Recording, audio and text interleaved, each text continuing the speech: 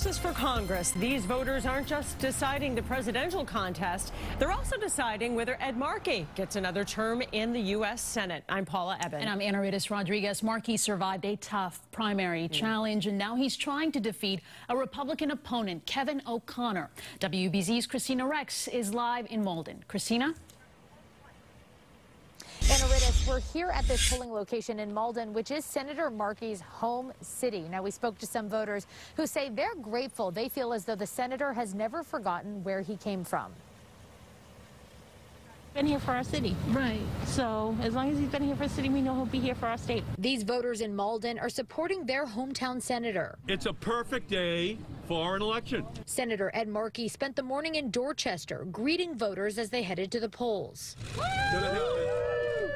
He encouraged people to vote for Joe Biden and Kamala Harris and issues like ranked choice voting, rather than focusing on his own Senate re-election campaign. Democrats have been turning out in historically high numbers, so I'm very optimistic that at the end of the night we'll have Joe Biden and the Democratic Senate in order to turn the page on this unfortunate chapter in American history. Markey won a high-profile Democratic primary against Congressman Joe Kennedy. It's the first time a Kennedy has ever lost an election here in Massachusetts. Senator Markey's very divisive. Now Senator Markey faces Republican Kevin O'Connor of Dover. The local attorney spent Election Day visiting polling locations in 5 different cities and towns. They want safe neighborhoods. They want us to defend the police, not defund the police, and they want good jobs, a strong economy. They don't want the crushing tax increases that Senator Markey wants. This race is an uphill battle for O'Connor, who's running for office for the first time, against Markey, who's worked on Capitol Hill since the 1970s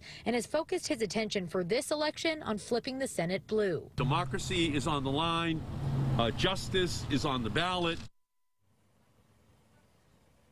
So the plan for tonight, Kevin O'Connor will be with his close family and friends at a restaurant in South Boston, watching those results start to come in. And Senator Markey will not be holding an in-person event, but does plan to give a speech via live stream after the race is called. Live here in Malden, Kristina, WBZ News. Kristina.